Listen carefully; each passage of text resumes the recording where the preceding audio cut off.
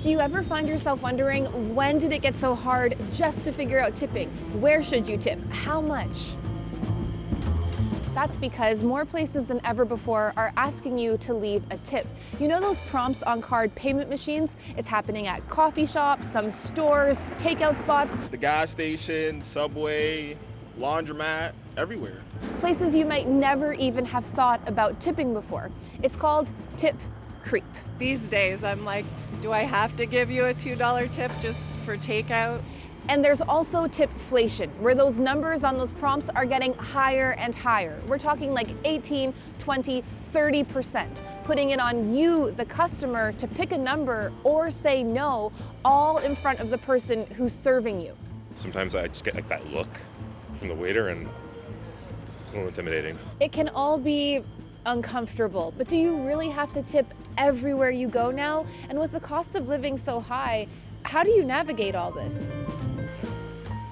So we could tip 15, 20, 30%. The advice from personal finance expert Barry Choi is pretty simple. Do you, but it kind of depends on where you are. Normally I wouldn't tip at a coffee shop, but I do recognize that tip inflation is a thing. I'm going to go with the custom amount. We had 2 lattes. I think $1 is fair. So I just typed in $1 and we're going to just hit pay. Do you feel guilty when you don't hit one of those amounts? Not necessarily, because when you think about it, the dollar was still about 10 to 12%. So we're still tipping, it's just not at 15%. Remember the old school tip jar on the counter that maybe you just ignored? Thank you. Barry says to think of digital tip prompts in places like coffee shops the same way, optional. If you didn't pay a tip in the past for these services, don't be afraid to hit the 0 and okay. Figure out what number makes sense for you and for the type of service you're getting. Does it make you a bad consumer if you don't tip at all when you go and get a coffee or you go to a bakery? You know, I don't think it makes you a bad consumer if you're in a coffee shop or getting takeout, but some people will probably disagree with me.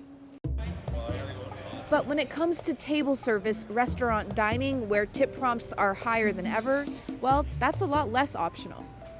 15%, I'm gonna say pre-tax, at least that's what my belief is. It really comes down to your budget. Hi, Rubina, can you hear me? Rubina Ahmed Haq, another personal finance expert, says start thinking even higher. Restaurants and bars, 18% may become the minimum, and then that will just be part of what people budget before they go out. A lot of Canadians are already tipping higher than that.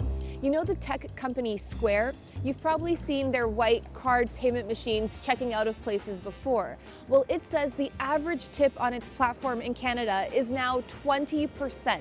That's 4% higher than the 16% it was before the pandemic.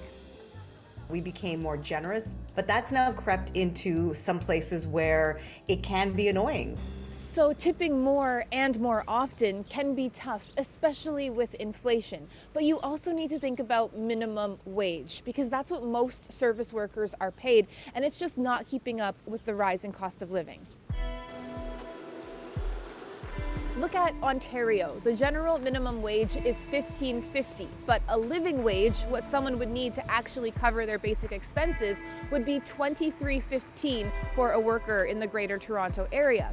In British Columbia, the minimum wage is $15.65, but a living wage for a worker in Vancouver would be $24.08. And in Nova Scotia, the minimum wage is $13.60, but a living wage for someone in Halifax would be $23.50, almost $10 higher.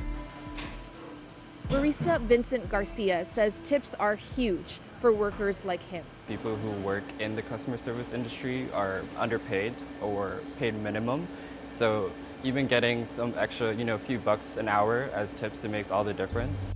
But is there a way around all of this? Some restaurants have totally done away with tipping, paying their employees a living wage instead of minimum and telling customers not to leave a tip. In a recent survey, 59% of Canadians say they prefer that model, even if it means higher menu prices. So we're here at Beast Pizza in Toronto that does just that.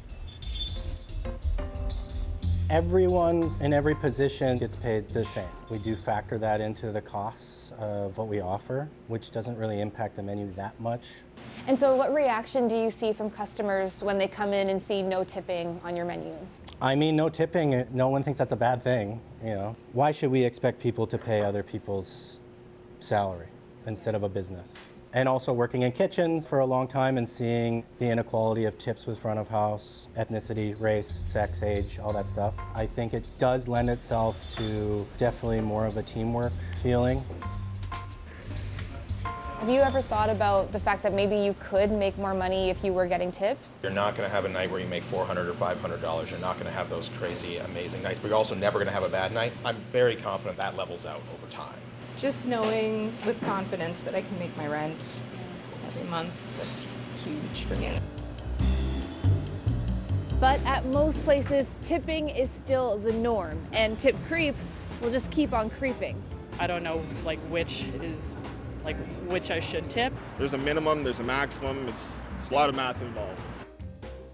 Bottom line here, how do people survive tip creep, tip inflation?